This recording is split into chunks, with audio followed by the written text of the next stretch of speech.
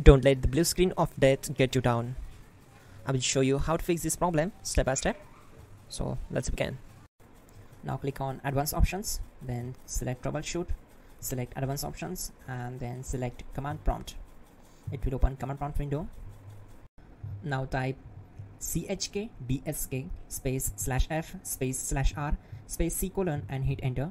Now we need to wait for some time to complete the process. Now we need to type this command c colon and simply press enter. Now type cd space c colon / and hit enter to execute the command. Type cd space windows and simply hit enter to execute the command. Now type cd space system32 and we need to execute this command. For that, simply hit enter. Now type cd space config and hit enter. Now execute this command. Type md space backup and simply hit enter. Now type copy space ** space backup and simply hit enter to execute the command. Now execute this command. Type md space backup1, then hit enter. Once we are here, we need to execute this command. Type copy space ** space backup1 and then press enter from your keyboard to execute this command.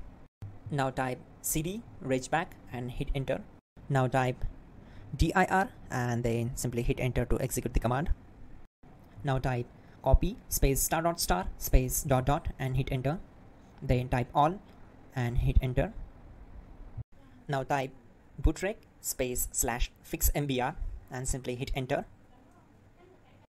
Now type in bootrec space /fixboot and simply hit enter to execute the command. Now type cd space c colon / and simply hit enter. Let's execute this command. Type cd space windows /system32 /config /regback. Then simply we need to hit enter to execute this command.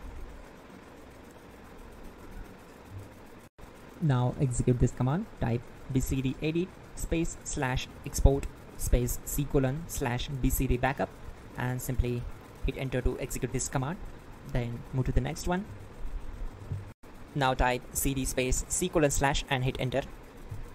Now type md space boot and hit enter. Now execute this command.